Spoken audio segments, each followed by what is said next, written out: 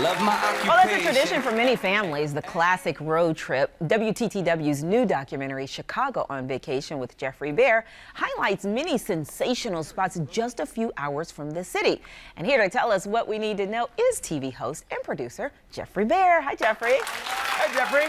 So tell us a little bit more about the show and the inspiration for it. Oh, I've been pitching this show for years. The shows that I do on WTTW are about, Chicago neighborhoods, places that are sort of in our heart, right? Well, these iconic vacation places, Door County, Mackinac Island, Starved Rock, they're kind of extensions of our own hometowns, and so when we found this, as we put 7,000 miles on the WTTW production van, 56 nights in a hotel or something, but everywhere we went, people were, and actually even here in the hallways, as people have been talking to me, it's like, oh, are you doing the Dells? Are you doing the Northwoods? We always go to the Northwoods. So they really are like in our hearts. Yeah, you said you've been pitching this show for years. Was this just your secret way to take free vacations? Well, oh, by the way, that shot you just saw was called a Chubby Mary. That's up in a fishing town of Leland, Michigan. It's a Bloody Mary with a smoked chub.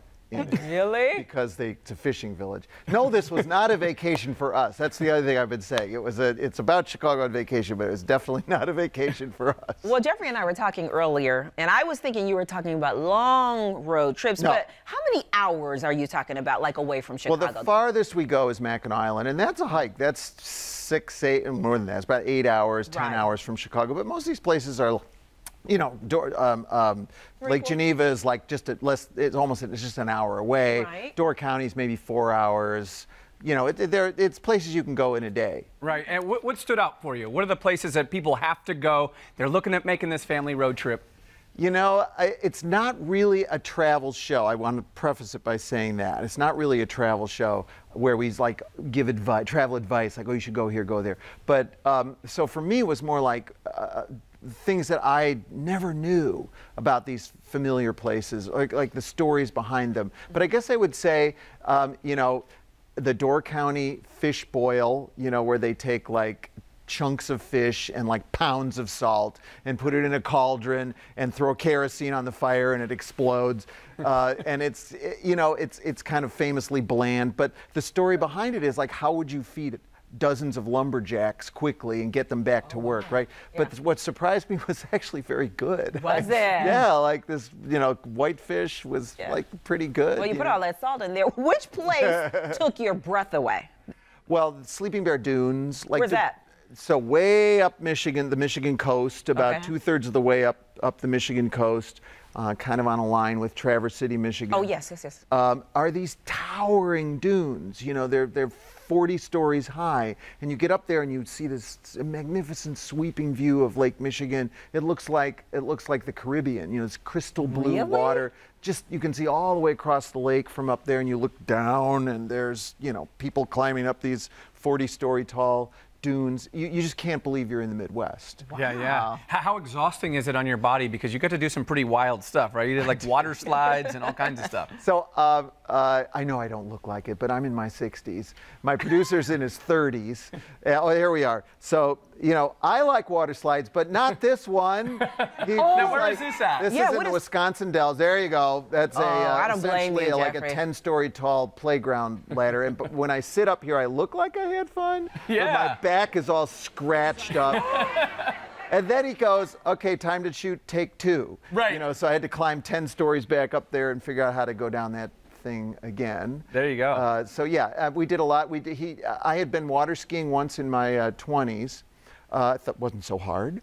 This is still a Wisconsin Dells. They call it they call this Las Vegas for tweens. Yeah. I mean, it's got everything. It's got the Trojan horse, the Roman Colosseum. It is like Vegas. But we shot a water skiing scene. I'm thinking, okay, I can water ski. Did take 1, bam, couldn't get up on the skis. Take 2, bam. Take 3, I felt a muscle pull. I'm not going to tell you which one it was. I said, okay, we're done.